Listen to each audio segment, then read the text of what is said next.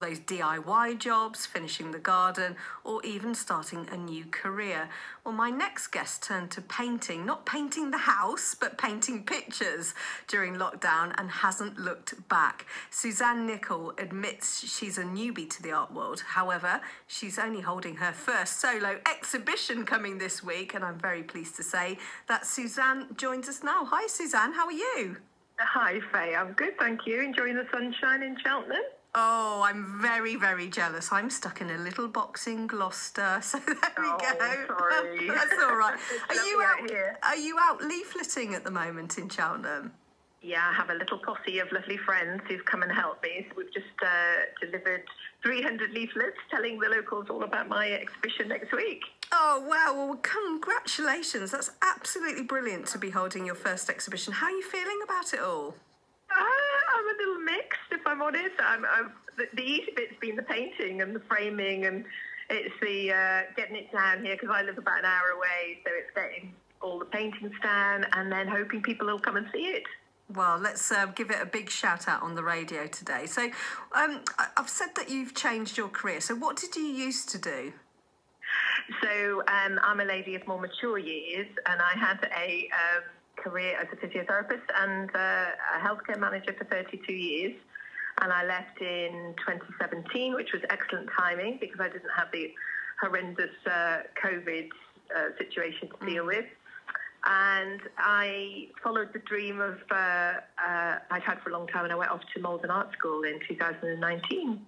Oh, so a bit of a changed career, yeah. So why did you want to study art then? Has it always been in you? Have you always been quite artistic?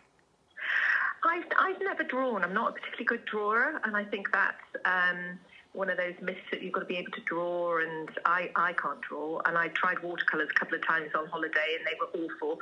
So I had that real frustration, that I couldn't. It's hard, isn't it, watercolours? Yeah, I think I understand you're a bit of an artist, aren't you, Faye? So you would know this. But it's that thought of that frustration that you get when you haven't produced what you want it to look like.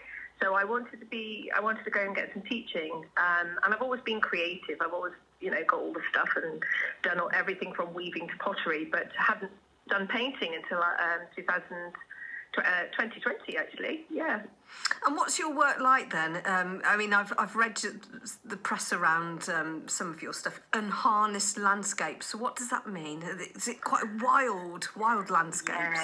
Yeah, you won't see much calmness in my paintings. I'm from southwest Wales, so I lived on the coast most of my life, and it was those storms and the wild weather, and I like that the emotions that sparks in you, when you stand out in a big open space, whether it's a field or up in the Clent Hills where I am, up in North Worcestershire, or on the beaches. It's that which can't be controlled. Elements of what man has done to try and harness it, but it's then the decay, I suppose, of seeing old rambling walls and rusted objects in the natural countryside, really. But yeah, that's what I mean by unharnessed.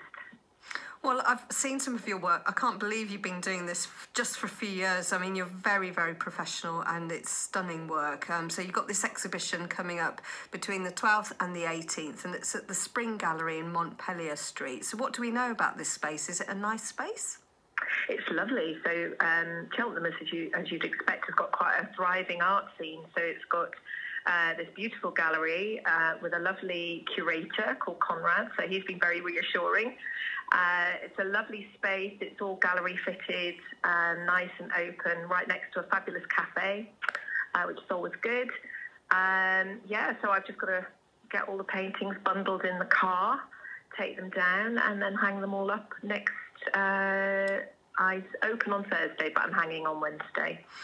I'm just imagining you on your opening night then, Suzanne. You've got a glass of wine in your hand, standing in front of your painting. This one here is based on, I don't know, the Welsh coastline. Art is great, isn't it? And it should be accessible to anyone and everyone. What would you say to anyone thinking about getting creative? Perhaps they've always thought about being a bit more arty. Have you got a few tips for people to get started? No, I think it's confidence, and I think that as we get older, and I think particularly women, you know, we hide away our skills, and it's difficult sometimes to try something new when you're putting yourself out there, because your paintings and your drawings are they're very personal expressions, and it is a bit vulnerable, you know, showing them to people. You're waiting for a response, but I just say do it. Just have a go.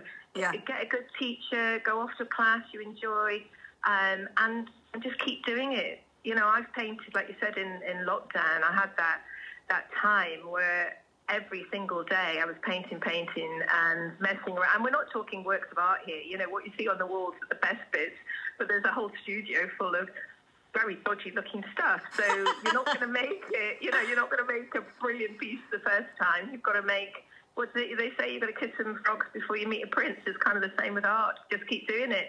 Yeah, and don't be afraid of failing, and like you say, making those mistakes that will get you to where you need to, and you know what you need to do next time as well. It's like, oh, that's where I went wrong last time. Absolutely. Well, this is all really exciting. Your first solo exhibition, Yeah. 12th to the 18th. The work is for sale as well, but I mean, you're going to be feeling so proud when you see your artwork up on the walls. I will, yeah, because it's a real... it takes a lot of work. I've been working at it since about last October, and then it's finally all coming together. And of course, it's a last-minute rush, even though you've got months to get ready. And just to say, please don't come on the 12th, because I'm hanging on the 12th. I'll be very sweaty and very shattered and stressy. So it starts on the Hanging 13th. all right. I'll be hanging. Yes, So yeah. All 13th. sense of the word. Suzanne, it sounds brilliant, and congratulations to you. I hope it goes really well, this first exhibition. Thank you. Keep up the Thank good you. work, and hopefully people feel inspired hearing your story today. Oh, thank you so much for having me. It was grand. Take care. You're welcome. Take care. Bye-bye. There's Suzanne Nicol, who is an artist, and she has this exhibition the 13th until the 18th. Anybody can go along. You can just go and look at her work. You can buy stuff as well.